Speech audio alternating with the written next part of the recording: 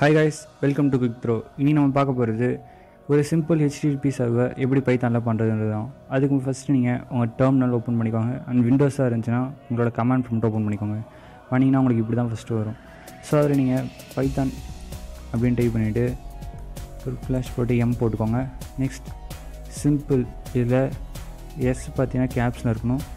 Simple HTTP server அப்படின்னு நீங்கள் கொடுத்துட்டு என்டர் அடிச்சிங்கன்னா உங்களுக்கு ஒரு HTTP சிம்பிள் சர்வர் வந்து ஆன் ஆகிடும்.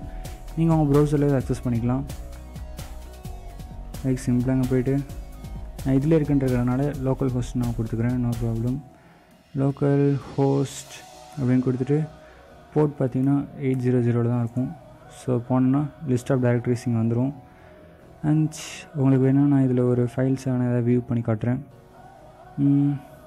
எதை வியூ பண்ணி பார்க்கலாம், ஒரு நிமிஷம் செக் பண்ணிட்டு வந்துடுறேன். பிக்சர்ஸ் ஆனால் மியூசிக்ஸ் நோ யா நான் வந்து வீடியோஸில் இருக்க ஒரு ஃபோல்டரை இதில் வியூ பண்ண போகிறோம். அண்ட் வீடியோஸ் ABCDFGHIJKLMNOPQRSTUV இதோ இருக்குது கைஸ்.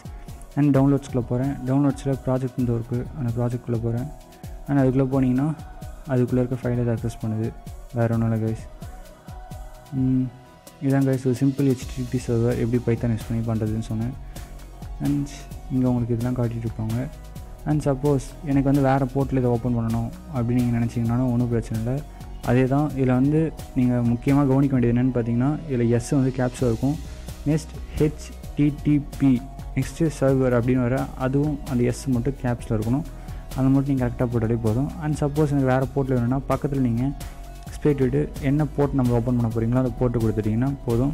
அந்த போர்ட் நம்பரில் ஓப்பன் ஆகிடும். உங்களுக்கு சந்தேகம் இருந்தால் ரெடி செக் பண்ணிக்கலாம். 3 ப்ரௌசர் ஓப்பன் பண்ணிக்கோங்க. ஓப்பன் பண்ணிவிட்டு லோக்கல் ஹோஸ்ட் அப்படின்னு கொடுத்துருங்க. அண்ட் இப்போது நம்ம வந்து போர்ட் நம்பர் மாற்ற போகிறோம் 8080க்கு. அண்ட் இப்போ என்ட்ரடிச்சு பார்த்தா திருப்பி லிஸ்ட் ஆஃப் டைரக்டரிஸ் வருது. அவ்வளோதான் கைஸ். அண்ட் இது யூஸ்ஃபுல்லாக இருக்கும் நம்புகிறேன். நம்ம இன்னொரு வீடியோவில் சந்திக்கலாம் கைஸ். அண்ட் அது வரைக்கும் shining of you. Love you.